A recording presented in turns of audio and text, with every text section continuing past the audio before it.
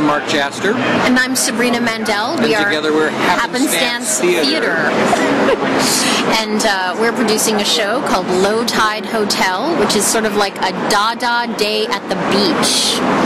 We do a slow motion turn of the postcard. Slowly I turn.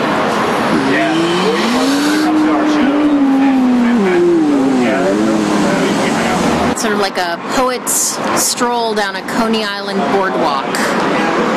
Be lots of live ambient sound and music, including ukulele and sort of a surrealist collage of all your favorite sea-worthy chestnuts. Our good friend Scott Cedar is also, who's an amazing singer and performer, is also going to be joining us on stage, and so the three of us are the company for this one, and we've got everything from It Was Only an Old Beer Bottle to Nelson's Men and Sir Patrick Spence and Emily Dickinson. And a real-life mermaid. And we're doing the entire story of Moby Dick as well. Now, the show is less than an hour, so don't worry. It's all right. Yeah, and there'll be saltwater taffy for sale before the show at a reasonable price, affordable. Step right up.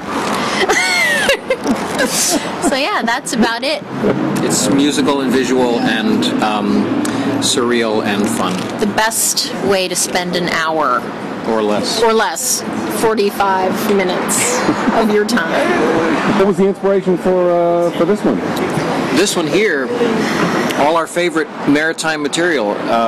Sabrina's a real live sailor who sailed the tall ships and worked on schooners and I mean. Yeah, I couldn't be at sea this year, so I thought I would bring the sea to the stage. Wow. So, yeah.